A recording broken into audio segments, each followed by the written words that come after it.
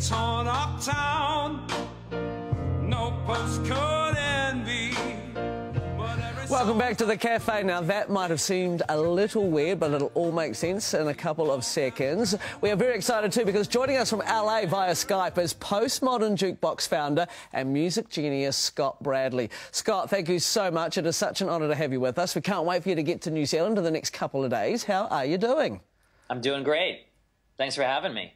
Hey, look, our absolute pleasure. Now, for those that don't know about Postmodern Jukebox, how, Scott, would you describe it to them?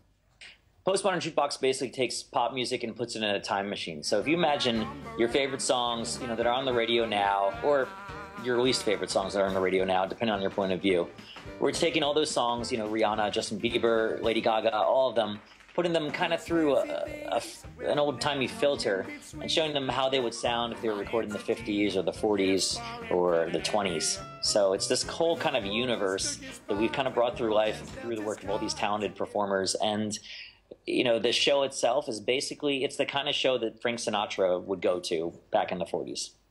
My elevator pitch. I love it. Okay, so what was the light bulb moment, Scott? When did you sit back and go, yes, this is going to work? So, it started when I was living in New York and I was trying to find work as a jazz pianist and I was having a lot of difficulty.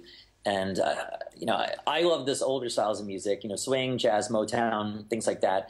But it was hard to get other people into it. And then, I just decided to play around with the idea of taking songs that, were familiar to everybody, songs that were on the radio, and just imagining what they would sound like if they were recorded in the style of my favorite artists.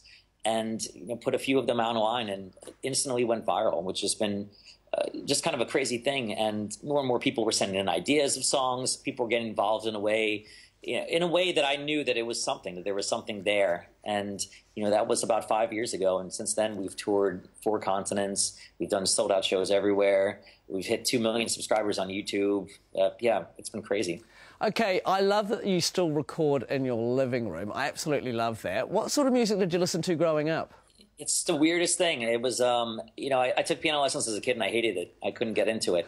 But then I heard the song Rhapsody in Blue, well, the concert piece. And it was interesting to me because it combined the sound that classical music, which I knew about, with jazz, which is a completely different sound, and kind of fused them together. And I just thought that was so interesting, the way that it was done. And that led me to just discover, I was like, I wanted to learn about this music. And I started diving into jazz, learned about Louis Armstrong and Duke Ellington and all those guys. And then from there, got into Motown and all these other, Stevie Wonder and all these great performers.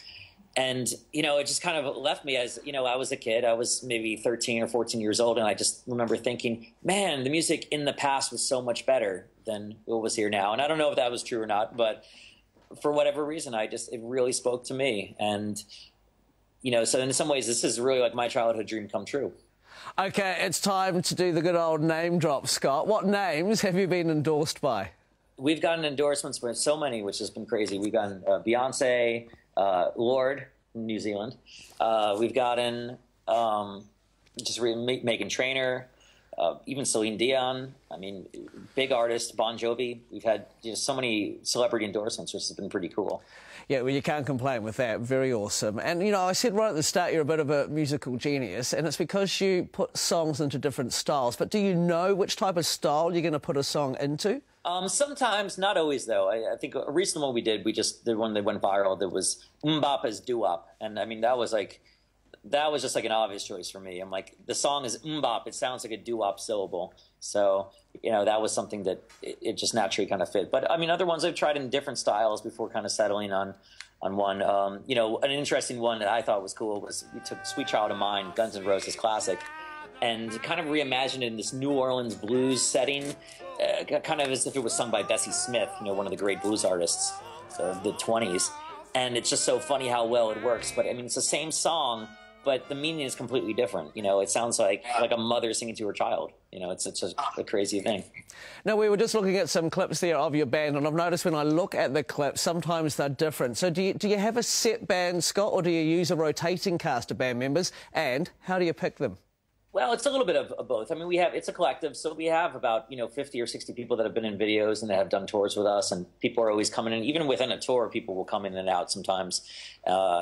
So it keeps it challenging, but in a good way, because it means that every show is going to be kind of unique. We're going to have a different set list. We're going to get to do different material. But the one thing I like to look for is I like to make sure there's a balance of different types of voices, so we get a singer that can really just nail that soul stuff, and a different singer that can do more of a jazz kind of sound.